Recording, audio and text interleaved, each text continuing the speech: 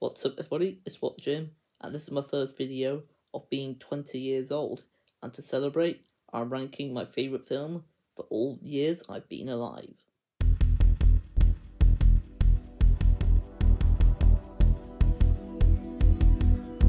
What the Jim? If you're up for the challenge, you can let me know in the comment section below your favourite film from all the years you've been alive, and you can go ahead and rank them as well. I'm going to be ranking these on something called Tier Maker, and I'll link the tier list that I actually rank these on in the description below. It's one I've made myself. I've been wanting to do this for a while, and let's go ahead and rank these films, which would be from 2003 all the way to 2023. So with 21 movies to rank on Tier Maker. Let's do this. Here we are on Tier Maker, and we are on the What the Jim's favourite film of 2003 to 2023 tier list.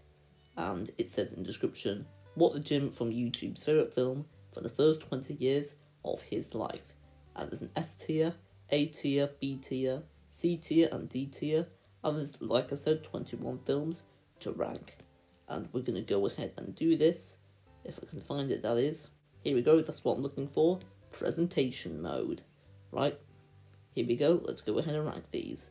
So we'll start off with my favourite film for 2003, being Finding Nemo, one of my favourite Pixar movies of all time. So I'm not going to put it in S tier, but I'm going to put it in A tier. I saw that film loads as a kid. The bit I'm not the biggest fan of Finding Nemo is the dentist part, but other than that, I still think it's an incredible movie. So now I'll move on to 2004. So for 2004, my favourite film is Spider-Man 2, one of my favourite superhero movies of all time, and one of my favourite sequels of all time. But I don't think this is the perfect movie, so I'm going to put it in A tier. But do I prefer it to Finding Nemo? I'd say slightly, yes. I'd say slightly. So now we'll move on to 2005, my favourite film from that year is Madagascar. I saw this loads as a kid. So to be honest, I feel like it's just a good movie, but because I saw it loads as a kid, so I've got that sentimental value for it, I think it's a great movie, so because of that, I'm going to put it in B tier. For 2006, I've got Night at the Museum. I think this is a great movie, so I'm going to put it in B tier, and actually I prefer it slightly more to Madagascar. For 2007, I've got Enchanted, one of my favourite live-action Disney movies, and for me that's going to go in B tier, but it beats Night at the Museum and Madagascar in my opinion. For 2008, we've got the film that started off the MCU, the Marvel Cinematic Universe that is, and that is the one and only Iron Man, and I think that's an amazing movie, but I still prefer Finding Nemo and Spider-Man 2, probably because I've rewatched those ones a lot more.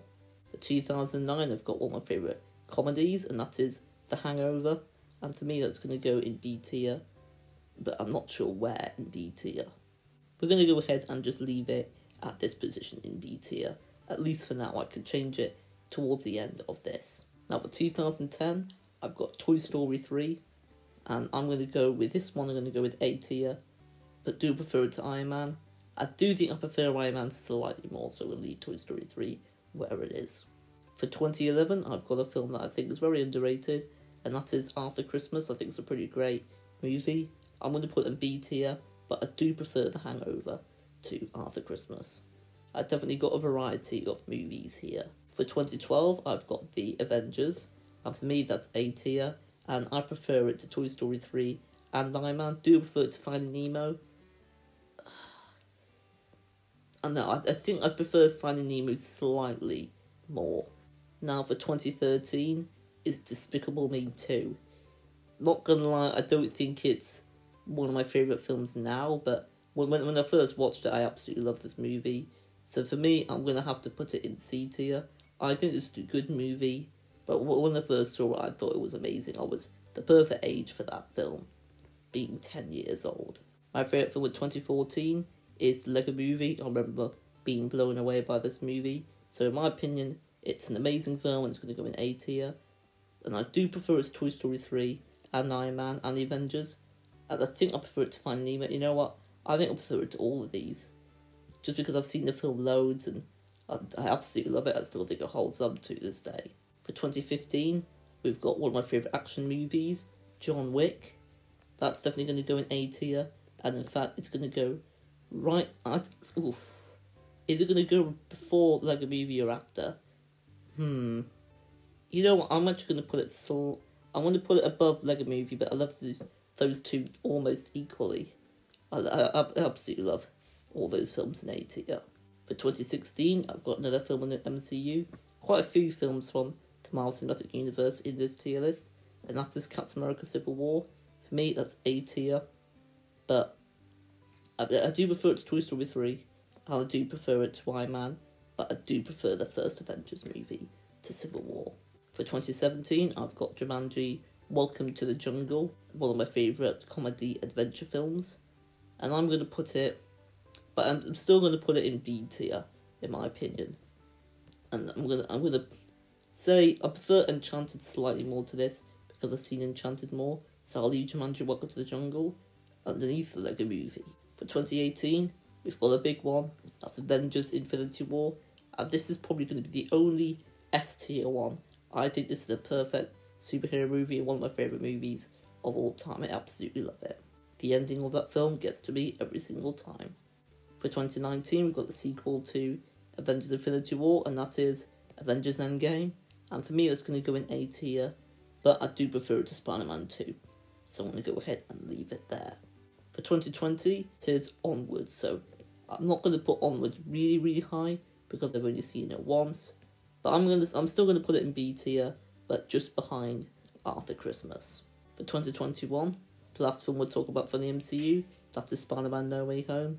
Another big movie, and that's going to go in A tier. And I'm actually where am I going to put it in A tier? You know what, I'm going to go ahead and leave it where it is. It's still an incredible movie. It definitely deserves to be in A tier, but I think all those other films in A tier I do prefer a bit more. For 2022, I've got Top Gun: Maverick, awesome blockbuster film. That's going to go in A tier. I'm going to go ahead and put it there.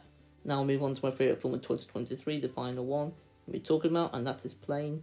I've only seen it once, but it's an excellent action movie, and it's currently in cinemas now, so if you've got the chance to watch this in the cinema, I highly recommend to. I'm going to put it in A tier, but I'm going to put it last in the A tier though. So that's it, so that's my ranking, and I'm just going ahead looking at everything. I'm satisfied with everything's placed. I think so. I've got one film in the S tier, I've got 12 films in A, I've got 7 films in B, and 1 in C. So that's it for ranking my favourite film of all the years I've currently been alive, and you can go ahead and share your ranking of this in the comment section below, or go ahead and do the tier list yourself, because again, I've got that linked in the description below. You can also let me know your favourite film of all the years you've been alive, and go ahead and rank them. It's entirely up to you. And don't forget to leave a like, subscribe, and comment. Until next time, everyone. Ciao.